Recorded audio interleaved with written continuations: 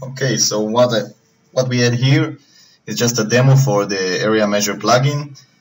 First, I isolated the layer on this plan. Those are the living rooms. I typed area measure.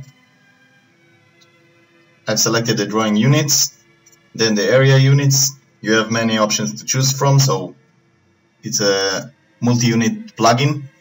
Then I clicked OK. I selected the polygons and another click for the table. So you have it ready. Each polygon represents a number labeled in the center of the polygon. It's all shown also on a table with a sum, the total of